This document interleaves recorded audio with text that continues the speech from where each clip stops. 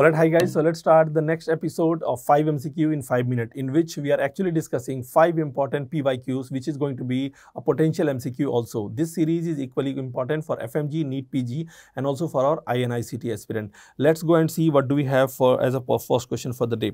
Inhalational anesthetic agent of choice for pediatric patients. So because of least irritant and I would say more pleasant, sevoflurane is a preferred one. And about isoflurane, what we know, it is going to be preferred in a cardiac surgery. Because of their cardioprotective property, they are going to be preferred in the cardiac surgery, and also they are going to be preferred in a patient with the neurosurgery. Cardiosurgery mein isoflurane can be preferred.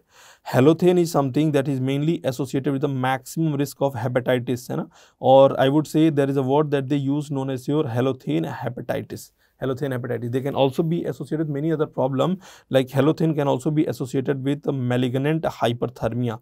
They can also be associated with malignant hyperthermia. A few important points that I wanted to squeeze down from this MCQ we have taken already. Pediatric patient, sevoflurane will be the preferred one. They are the less pungent and it's easily administered.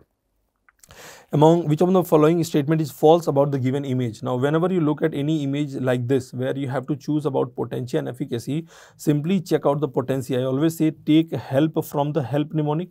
Height will be telling you about the efficacy, left wala will be telling you about the potency. So if you are going to see left to right, the potency order will be going like A, B, C, D, A followed by B, followed by C, followed by D. Potency mainly deals with the drug, lowest dose that can cause the effect. Efficacy on the other hand, it's like Eiffel Tower. Eiffel Tower is famous for its height, no? Eiffel Tower, I always used to say Eiffel Tower क्यों famous है?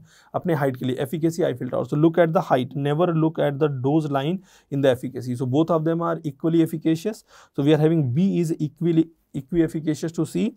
Next in the order is going to be your A. Next in the order is going to be your D. So drug D that we have here, it is the least potent also. Drug D, it's also least effective. Now let's read the option that we are having. B is more potent than C. Is it more potent than C? Yes, you have to find out a false statement. D is least potent. D is least potent. Yes. B is more efficacious than A. B is more efficacious than A. Yes. B ka height jata hai. B is more efficacious than A. Next that we are having is A is most efficacious. A is not most efficacious. No. Efficacious में सबसे ज़्यादा efficacious. B is equi-efficacious to C. Right. Let's see the next one. Which of the following drug is represented by the shown image? Now, in the shown image, if you are going to see this one, very simply you can see among the sympathomimetic drug, what we know, the drug that can increase the blood pressure and the drug that is decreasing the heart rate. एक drug BP को बढ़ा रहा है and the drug that can decrease the heart rate. Among the sympathomimetic drug, a single drug that causes this kind of activity is known as your norepinephrine. Second thing I am going to tell you is the next question can be maximum increase in the heart rate. This will be none other than your isoprenaline as a compound. Isoprenaline will be having maximum increase in the heart rate. Next question, which of the following drug increases the systolic blood pressure? Increases systolic blood pressure but decreases the diastolic blood pressure.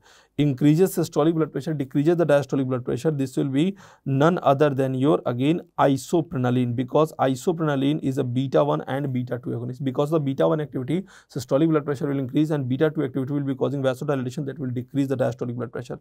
If you are going to see here, the blood pressure is increased but the heart rate is lesser. No, heart rate is lesser. है ना, ऊपर वाला BP का graph है, नीचे वाला heart rate का. तो only drug that is having this kind of activity is going to be norepinephrine. Which among the following correctly describes the Dale's reversal phenomena? How will you elicit Dale's reversal phenomena in presence of alpha blocker? In presence of alpha blocker, whenever a high dose of epinephrine is given, whenever there is administration of the epinephrine, the outcome that we are going to see is only fall in the blood pressure. Right? So fall in the blood pressure upon giving epinephrine in a patient pre-treated with the phentolamine. This is how we are going to see, because alone epinephrine, it will have biphasic response. Alone epinephrine, it will increase also, later on it will decrease the blood pressure, because alpha 1 being the highest in number, alpha 1 की वजह से BP will increase. Later on beta 2 being the sensitive receptor, beta 2 being the sensitive receptor, the BP will decrease. After that the drug is totally metabolized and they will go back again to its normal 120. So normally epinephrine will be having biphasic response, increase then decrease. But if the patient is pre-treated with the alpha blocker, then there will be only fall in the blood pressure, and this phenomena we call it as a Dale's reversal phenomena. This concept that we are having, Dale's reversal phenomena, we are very beautifully going to utilize them in our concept of pheochromocytoma management. Which of the following agent decreases mortality in a patient with a chronic congestive heart failure? So decreasing mortality among the given choices is going to be only metoprolol, because what we know is the best is going to be ACE inhibitor. All of them that are going to be ending with the pril, ARB, then aldosterone receptor blocker like spironolactone. Then next that we are having is going to be ARNI. ARNI is a combination of ARB, that is valsartan plus sacubitril. Valsartan plus sacubitril. Next that we are having is a beta blocker, and we are also having SGLT2 inhibitor like empagliflozin.